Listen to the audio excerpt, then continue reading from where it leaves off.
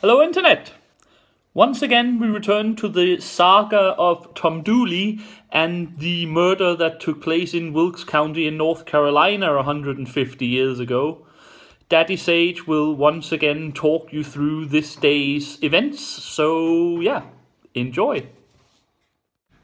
Hello again, this is Daddy Sage.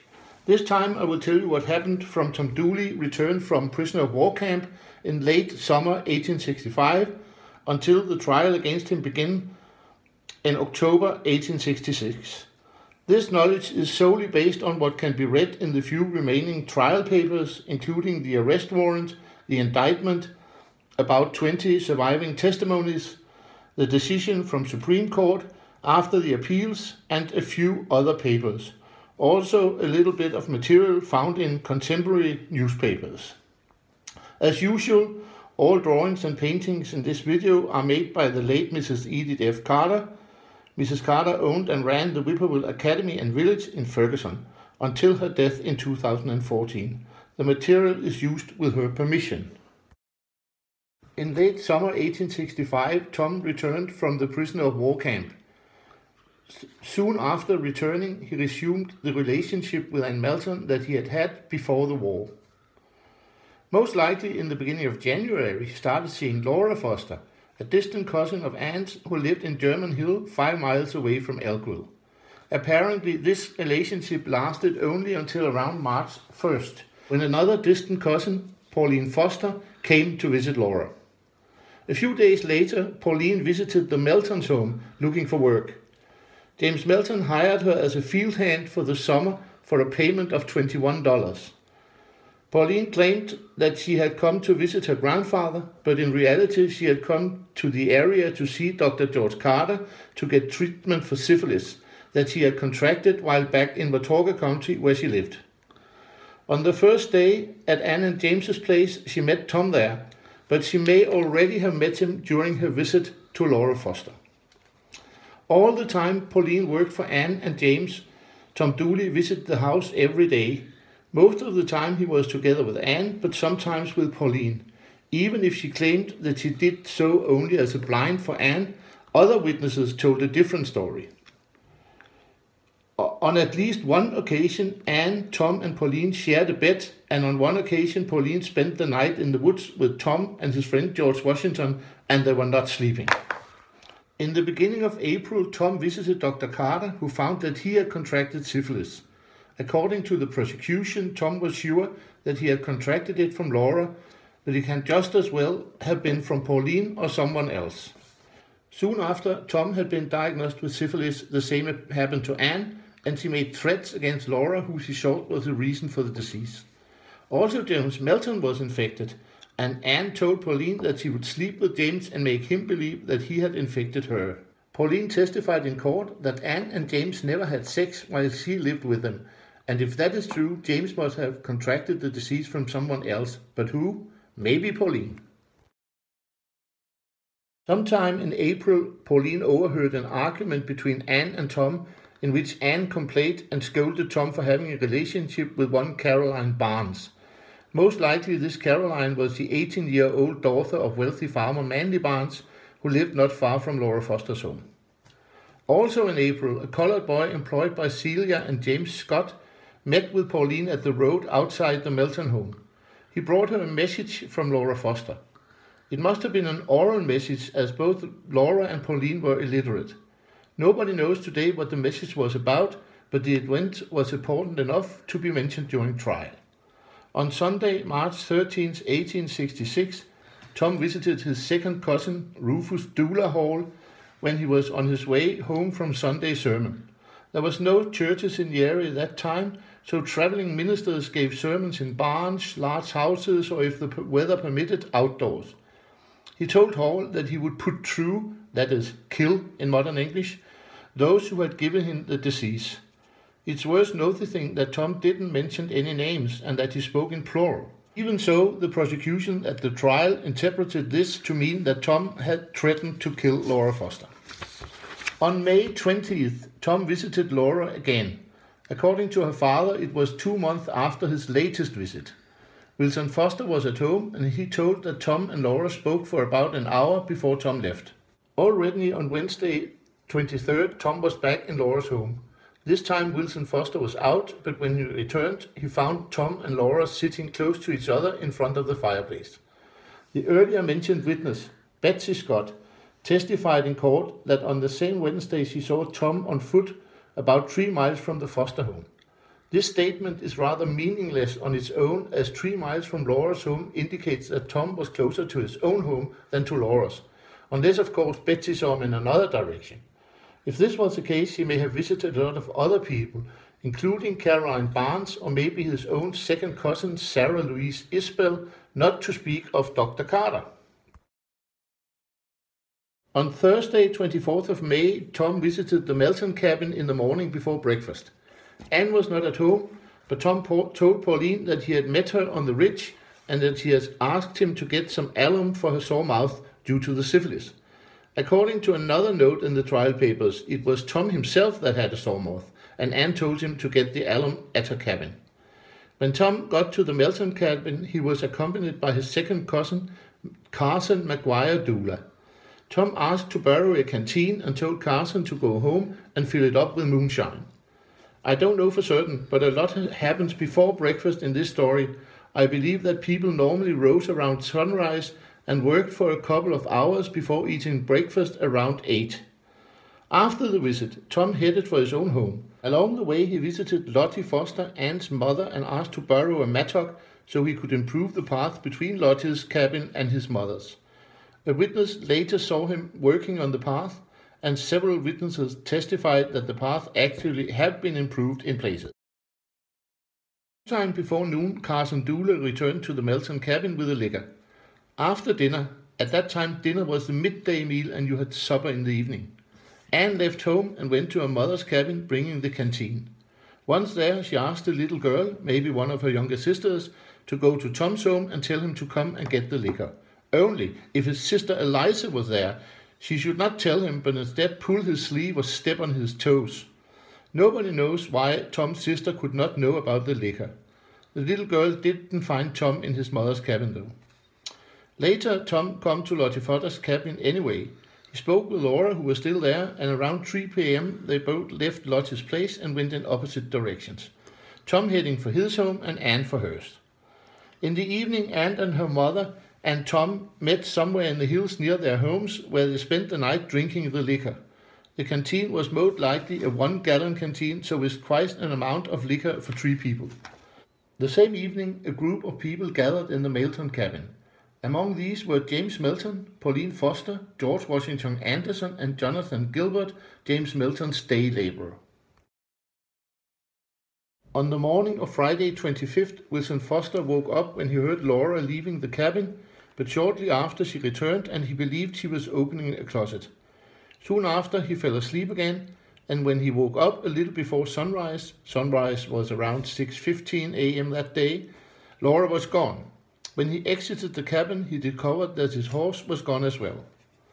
The witness, Betsy Scott, explained in court that she met Laura between 5 and 6 in the morning near A.P. Scott's home on the road between German Hill and Elkville. She spoke shortly with Laura, who told her that she was going to Bates Place to meet with Mr. Dooley. No first name was mentioned on that occasion. Betsy added in court that a few days earlier, Laura had told her that she planned to elope with Tom Dooley. Asked by Betsy, Laura told her that the reason Tom was not with her was that he had taken another path through the hills to avoid meeting Manly Barnes. Around the same time as Laura left her home, Anne Melton returned to her home. Her shoes and the bottom of her dress were wet from dew. She took off her shoes, undressed, and went to bed. When Wilson Foster discovered that the horse was gone, he followed its tracks. They were easy to follow, as the day before he had been filing its hooves, but didn't complete the task, so he left a visible tip on one of the hooves, very recognizable on the tracks. He followed the tracks along the road to Bates Place, not meeting anyone along the way. At Bates Place he lost the track in an old, overgrown field. He went to Celia and James Scott's place and had breakfast there, even if other people lived much closer to Bates Place than the Scotts.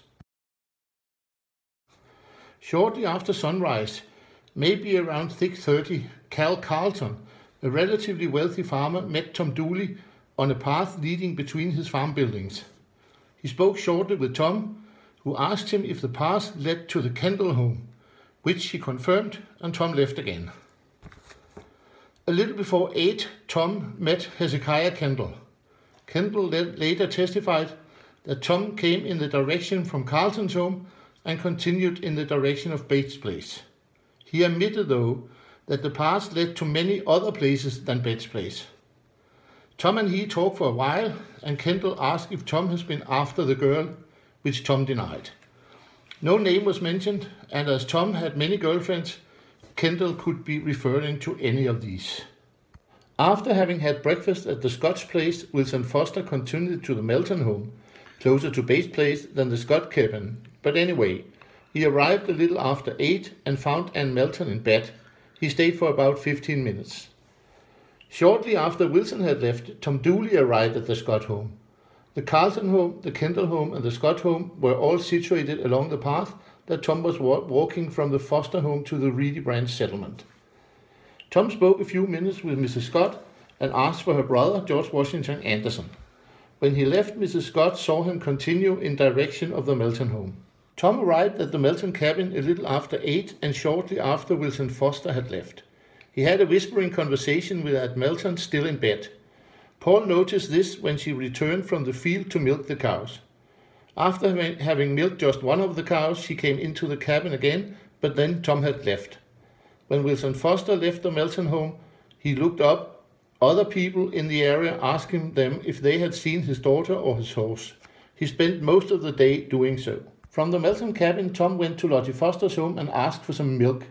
She provided him with half a gallon, and he left again, and she noticed that he walked in the direction of his own home. Sometime before dinner, that is still lunch, George Washington Anderson visited the Melton cabin, and he found Anne in bed as well. He noticed that her shoes were wet. At dinner, Pauline returned from the field to the cabin and found Anne still in bed. She was also in bed when Pauline returned to the field where she worked until 3 a.m. with James Melton and Jonathan Gilbert, the day laborer. They were busy planting corn. Also at noon, Mary Dooley returned to her home from looking after the cows and found Tom lying on his bed. Tom did not leave his home in the afternoon. A witness, Jesse Gilbert, testified that he had met Mary Dooley in the afternoon and that she claimed that she didn't know where Tom was. Mary Dooley admitted having met Jesse and Carson Gilbert while out looking for her cows, but denied having said so. Rich farmer Rufus Dooley Horton testified in court that Mary Dooley was known to tell the truth, while Jesse Gilbert was known for lying and stealing. Mary Dooley testified that Tom left the cabin in the evening or afternoon while she was cooking supper and stayed out for about an hour. He went to the barn, she told. Lottie Foster and her son Thomas claimed that they had seen Tom on the road that led to both Bates' place and the Melton home. When Thomas later visited his sister's home, she was there, but Tom was not. Tom returned to his home in time for supper, and according to his mother, he never left the house again that night. She heard him sighing sometime during the night and went to his room looking after him, as earlier the same day he had complained of fever and chills. Maybe he was hungover from a night of drinking. After having given up on his search for his daughter and horse, Wilson Foster returned to the Melton cabin, where he stayed for a couple of hours together with some other people. Anne Melton, who was still in her bed, her younger brother Thomas Foster, Pauline Foster, George Washington Anderson, Jonathan Gilbert, and a relatively wealthy tenant farmer from the neighborhood by the name of William Holder. James Melton was not mentioned, but he may have been here as well as other people. Probably under influence of a reasonable amount of liquor, they entertained themselves with practical jokes like Thomas Foster setting fire to Wilson Foster's sideburns. According to Pauline Foster, Wilson Foster declared that he didn't care about his daughter as long as he got his horse back, and Pauline Foster boasted that for a quart of liquor she could get him his horse. Later in court, Wilson denied having said so, and Pauline claimed that she only said what she did in jest. When the entertainment was over, Wilson Foster walked to the home of James Melton's brother Francis, about a quarter of a mile from Anne and James's home. This might indicate that Francis Melton was one of the partygoers as well, but he was not explicitly mentioned as one.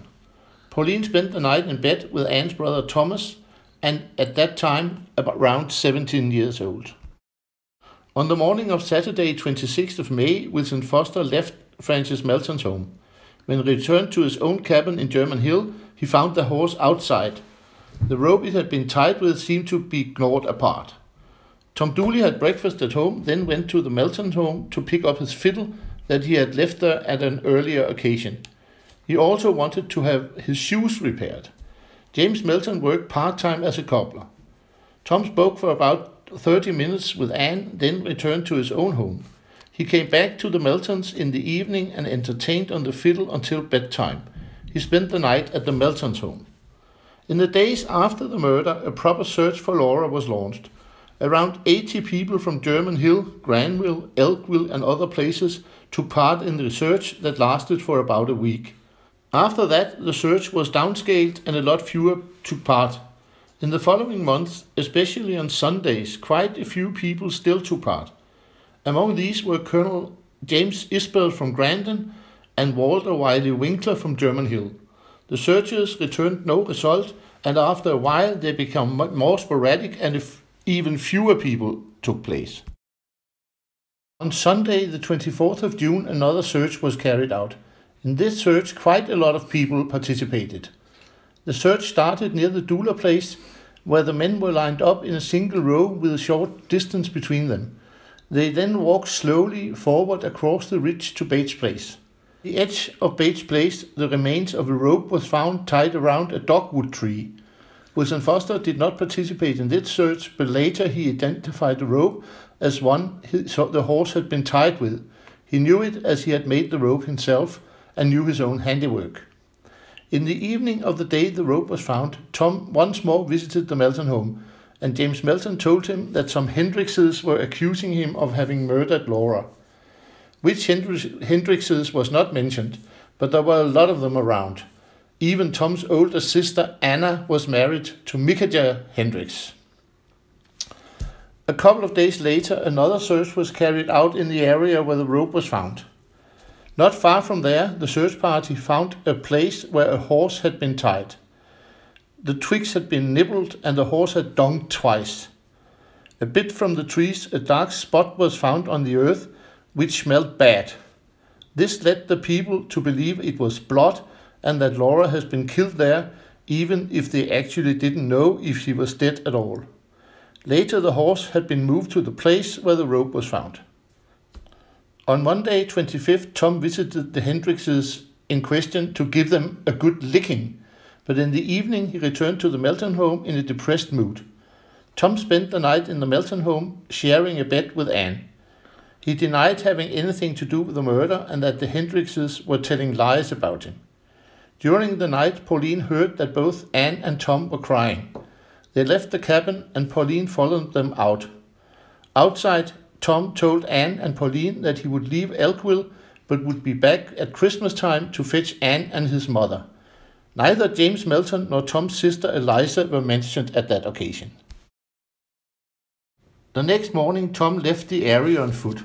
It was later proven that he had walked through Watauga County, probably following an old buffalo trail to Trade, Tennessee. He spent some time in Watauga County, but we don't know how long. The distance he walked was a little over 30 miles through rugged terrain with only a few roads and not too good paths, so the walk must have taken him some time.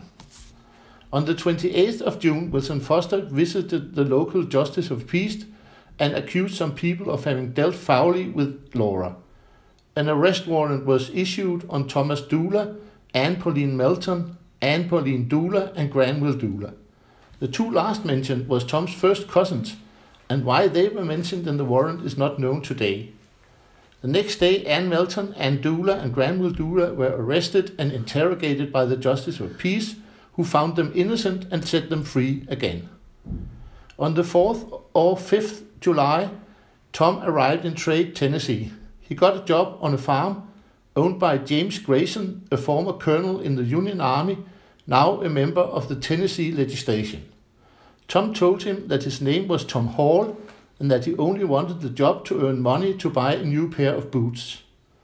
On July 9th, Tom left Colonel Grayson's farm and continued his travel in direction of Mountain City, Tennessee, after having bought new boots in trade.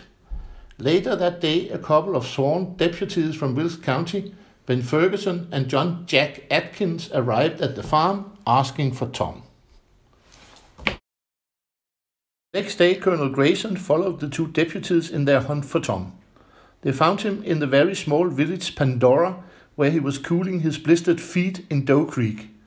Colonel Grayson had brought his gun, but it wasn't necessary to use it as Tom surrendered without resistance. He was taken back to Colonel Grayson's farm, where he spent the night tied up in the barn. The next morning, the two deputies, accompanied by Colonel Grayson, brought Tom back to Wilkes County, where he was turned over to Sheriff Hicks and incarcerated in Wilkes County Jail. 5 days later, Pauline Foster and her brother returned to their home in Watauga County. While they were there, Pauline traveled to Tennessee for reasons unknown today. Around July 25th, Ann Melton and her brother Sam traveled to Watauga County and convinced Pauline to return to Elkville. Around August 10th, according to Pauline's testimony, Anne took her to Laura's grave. Pauline followed her, but stopped before they reached the actual gravesite. Along the way, Anne talked about the searches for Laura and how they had almost stopped. She wanted to see if the grave had been disturbed, and if it had, she would dig up the body and bury it in the cabbage patch, or cut it into pieces and feed it to the pigs. Around August 17, Pauline, in a state of intoxication, told Ben Ferguson and Jack Atkins that she and Tom Dooley killed Laura Foster. Later, she claimed that it was just a drunken jest, because Ferguson has accused her of killing Laura and escaping to Watauga. 3 days later, Anne and Pauline had a violent altercation during a visit to Celia Scott's home. Both girls were accusing each other of knowing something about the murder, and Anne beat Pauline with a club and tried to strangle her. After the fight, they left the place, and Anne returned alone and threatened to kill Celia Scott if she told anyone what she had witnessed.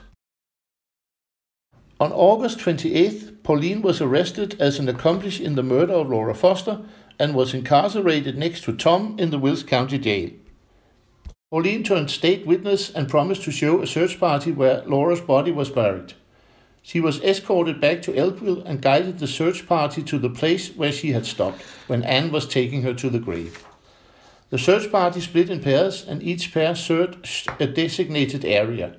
One of the pairs consisted of Colonel James Isbell and his father-in-law, 75-year-old Major David Horton. The latter was on horseback. At one time, the horse snorted like it had smelled something, and when Isbell probed the ground, they discovered the grave. Dr. Carter was called and noticed a stab wound in the breast of the body. It was very decomposed and the flesh has disappeared from the face, so Laura was only identified by her clothes and a gap between her front teeth. Laura's body was taken to what was then known as Cowles' store in Elkville, even if Calvin Cowles hadn't owned it for 8 years. Here the body was examined, but Dr. Carter couldn't determine if the knife had hit the heart. After the examination, Laura's body was taken back to German Hill and buried on land that belonged to Walter Winkler. Pauline was released, and instead Ann Melton was arrested and incarcerated in Wilkes County Jail in the cell next to Tom, awaiting trial. Tom had been in jail for more than a month and a half without anyone knowing if a crime had actually been committed. So much from the story up to the trials. The trials and the time after that will be the theme of my next video. Until then, look out for yourself and do not get caught. That was it. I hope you enjoyed that. It's always fun to hear Daddy Sage explain a completely irrelevant murder trial 150 years old, and I know you all enjoy being informed about this monumental case and achievement in historical research. So we shall return to this as soon as Daddy Sage returns from his exodus to Brussels next month. Until then, I have been the Sage, and I wish you all a very happy day.